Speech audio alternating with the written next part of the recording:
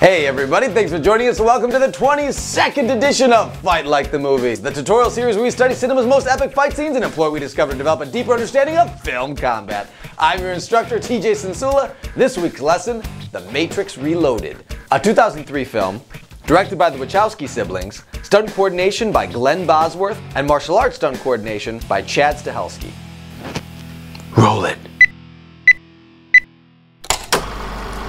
There's no denying that The Matrix and its sequels are some of the most influential cinematic experiences of the modern era. The highly stylized world, the amazingly innovative camera work. The Matrix series also popularized hyper slow motion and dramatic time warp effects, and created one of the most amazing visual and technical achievements that has been emulated ever since. It's a combination of amazing martial arts, incredible stunts, cutting edge effects, and action sequences so long you could get punched in the face, knocked unconscious, wake up, and it's still going. What began in The Matrix was expanded on in The Matrix Reloaded and infused with enough adrenaline and weapons and violence to satisfy even the most hardcore action moviegoer.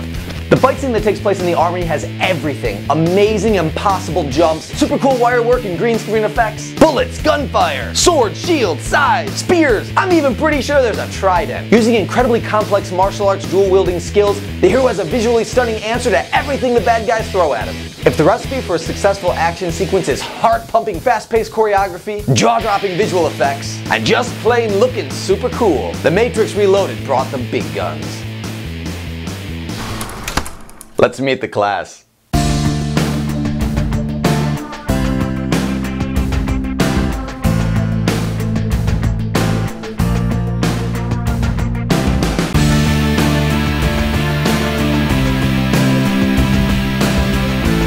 What's it gonna be? You take the blue pill, the story ends right here. But you take the red pill, prepare yourself for action! In the film The Matrix, Neo is the one. But since I wanted every person to have the opportunity to be the hero, we actually had like the several. So we had a little bit of an unconventional approach. Instead of learning the fight together with our partners, we actually did a little bit of shadow dancing, where everybody learned the role of the main person, the hero in the center of the fight, and we worked it as if they were invisible opponents. At this point, the students did not know where the attacks were going to come from. We then plugged them in later with a variety of different weapons, and everybody learned the outside position of at least one spot, and a couple guys had learned several spots so that we can satisfy the demands of the person in the center. It was a little bit of an experiment, and it was really challenging for more than one reason, mainly because the center person is doing some dual wielding, and this is complex as it is, really dividing the hemispheres of the brain and making the left hand and the right hand work independently of each other. Sometimes the fighting can be relatively intuitive. This was not. We made these movements very complex and very difficult, and people had to really concentrate to figure out where they were going.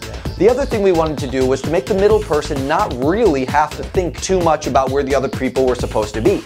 They needed to fluidly go throughout their moves as if they already knew where the other person was going to go, and then the people on the outside have to fill in their spot in the time. Another one of the challenges is this is one of the fights that you would take 2 months rehearsing before it becomes camera ready, and we had to do it all in an hour. So everybody worked really hard and everyone was very focused and nobody got hurt, which is phenomenal. Everyone was very cooperative, and we transitioned from each role so that everybody could play the hero.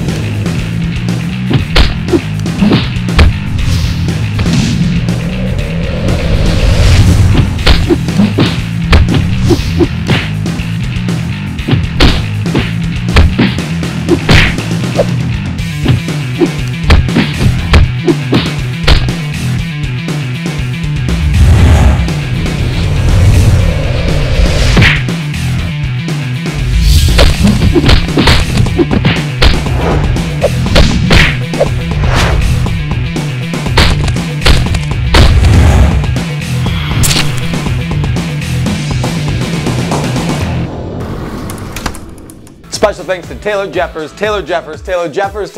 and Taylor Jeffers for helping me out with the after hours shoot. And that is a wrap. There is a button. You will notice it described as like. I want you to take your mouse cursor, hover over that like button, and click. Now, you will also see a subscribe box. Take that same mouse cursor, hover over the subscribe box, and click. If you have successfully performed this operation, you will be reloaded to another screen that will give you the option to access all of the cinematic combat content Fight Like the Movies has to offer. There is a place. It is called Facebook. You want to go there, and you will click like as well. You may also feel compelled to write a review. I encourage you to do this. You can also follow the White Rabbit to Twitter and Instagram at Warrior Showdown. And for the truly bold, come join us Wednesday night at Swordplay Studios in Burbank, California from 8:30 to 10 p.m. There are only 7 sessions left, so time is running out. All skill levels are welcome. No special color-coded pills required. And cut. I'm